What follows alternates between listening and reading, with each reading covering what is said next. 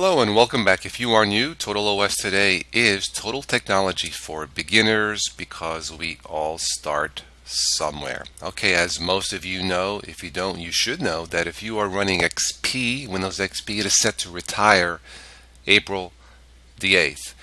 And I would advise you under no circumstance should you run Windows XP past that date if you would like to be totally secure without having any possible issues. Now, you have several options. You can certainly keep running Windows XP. Don't do that.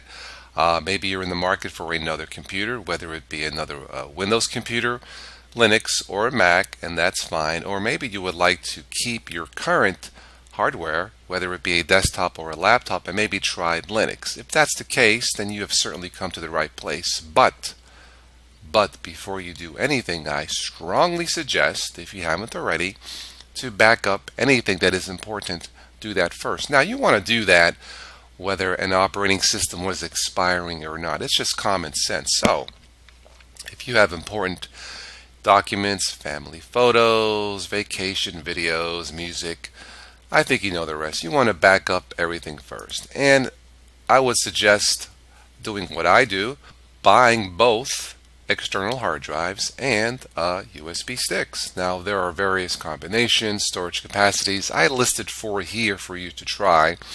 As far as the USB sticks, I have maybe a half a dozen of these. Now, of course, you don't need that many, but I use these here to run and test various Linux distributions and creating USB bootable sticks. Now, if you are new to this and have no idea what that means, don't worry about that.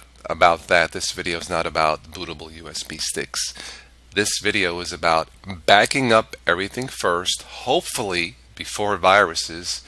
Back up now or cry later. So before you do anything, I strongly suggest that you back up any important information first. And I would back it up twice.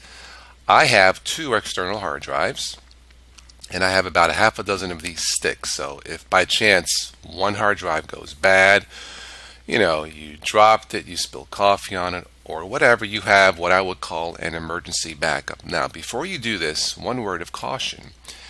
If the file you want to back up has a virus, you would be also, I guess you would also back up your virus, so to speak. So before you transfer or back up any information, make sure you run a virus scanner first on those file or files.